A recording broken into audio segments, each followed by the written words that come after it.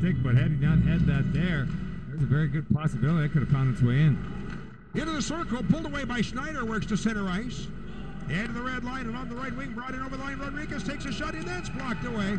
And back up ice, where he got the gloves dropped, and now Arseneau going after Dieude-Fauvel, who comes over the right. Arseneau back with the left, looking for the uppercut. They lock horns.